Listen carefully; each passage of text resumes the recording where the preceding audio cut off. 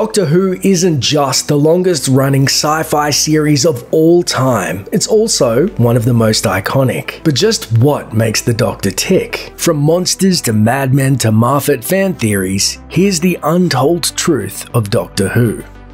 One reason Doctor Who has managed to last so long is the fact that it's not beholden to one particular star. Early on in the show's history, the producers built in a process to change the main actor and have it fit right in with the narrative. Regeneration. By regenerating, the Doctor can change to a new actor with a different personality, though he typically retains most of his or her memories.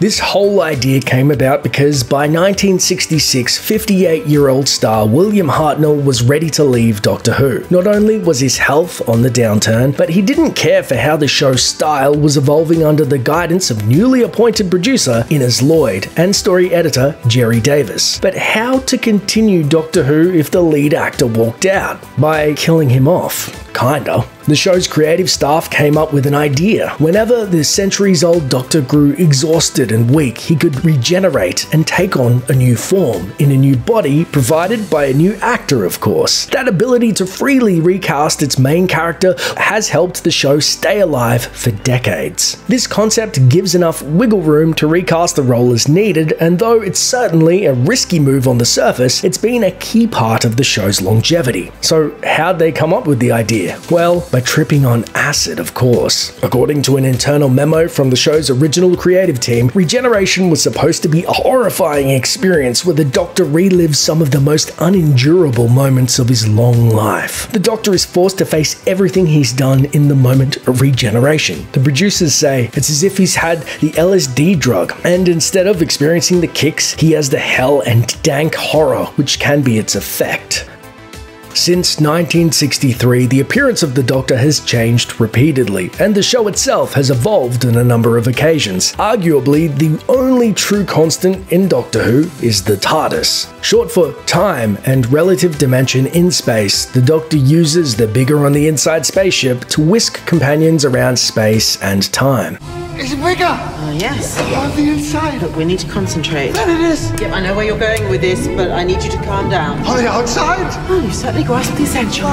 It looks like a blue police call box because, as a time-traveling alien, the Doctor needs to be able to blend in while on Earth. Originally, the show's writers intended for the TARDIS to have a different form each adventure, blending into whatever landscape or setting the Doctor found himself in. Unfortunately, the show's meager budget precluded the crew from changing the TARDIS every week, and since they already had the blue police box, they stuck with that. Naturally, this problem came with its own in-universe solution. In the show itself, the TARDIS is outfitted with a camouflaging chameleon circuit, one that happens to be perpetually broken. The show has also hinted on a number of occasions that the Doctor could get it fixed if he wanted to, but that he's actually kind of fond of the whole blue box look.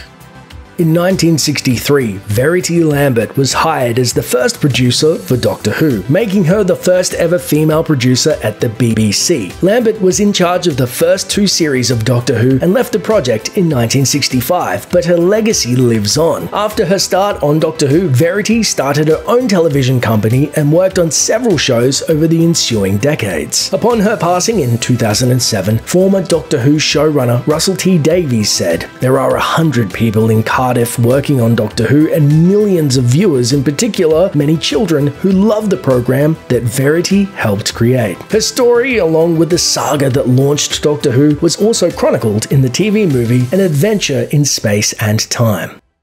Each time a new actor comes into play, a new version of the Doctor, they get a new sartorial look. Christopher Eccleston's iteration wore a black leather jacket, while Matt Smith's Doctor rocked a bow tie and occasionally a fez. The most famous Who costume accessory, however, is undoubtedly the overlong, multicolored scarf worn by the popular Fourth Doctor, played by Tom Baker. When putting together this particular look for the first time, costume designer James Aitchison went to a fabric shop, bought several several skeins of yarn and handed them off to Begonia Pope, the mother of a friend. He later explained, "So I went to Begonia and I said, look, start knitting." He returned in a week's time to find that Pope had knitted a scarf that was 22 feet long. Pope had misunderstood the assignment and thought Aitchison wanted her to not just use a little of every color, but use up every last bit of yarn. Aitchison added, "I think we shortened it a little bit though."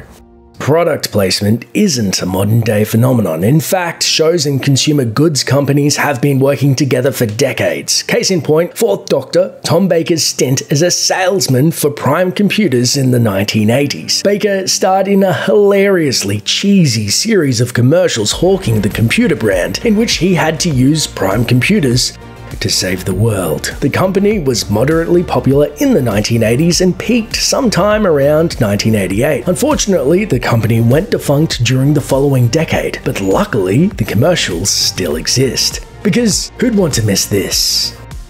Unlike other TV science fiction stalwarts, Doctor Who has never expanded its universe with a big screen movie. 2 Who-related films were released in the 1960s, but they are extremely different from the TV series, to say the least. Seeking to capitalize on the merchandise-spawning popularity of Doctor Who's most recognizable villains, the Daleks, Amicus Productions bought the movie rights to 3 Dalek-based Doctor Who adventures from the BBC and their creator, Who writer Terry Nation. Doctor Who and the Daleks and Daleks Invasion Earth 2150 AD are not an extension of the main Doctor Who canon. In the films, the Doctor isn't a Time Lord from another planet who travels around in the TARDIS, but rather a human Doctor whose last name is Who, played by horror legend Peter Cushing. Boasting full colour when the television Doctor Who was still airing in black and white, the first film was a hit, but the second one bombed, leading Amicus to cancel plans for a third Dalek movie.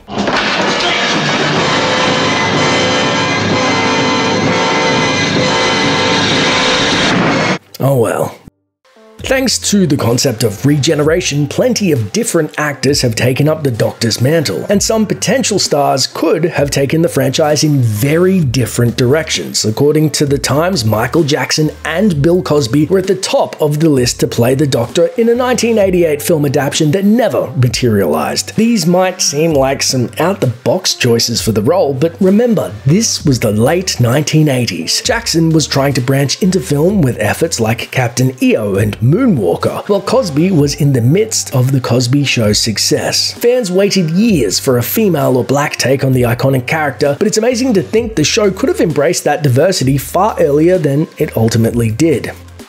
Though he softened his stance on Doctor Who as of late, Christopher Eccleston famously disliked the show following his 1-year stint as the Doctor when it relaunched in 2005 after a 16-year break. The actor told the Daily Record he'd had enough with the show, and once he realized he and the showrunners were never going to compromise over the creative direction of the series, he decided to leave, leading to the first regeneration of the modern era. Despite his quick exit, Eccleston still deserves a lot of credit for successfully relaunching the show. The actor was actually invited back to the 50th anniversary special, but negotiations broke down before a deal could be made. Eccleston's role was eventually reworked to introduce John Hurt's War Doctor. Introduced in the 2007 episode Blink, the terrifying weeping angels are essentially statues, only ones that can move at terrifying speeds, so long as nobody's looking at them. Created by writer Stephen Moffat, these unsettling creatures are actually based on a real-life experience. While on vacation in the coastal English county of Dorset, Moffat walked past a graveyard and decided to have a look around. Inside, he found a statue of a weeping angel.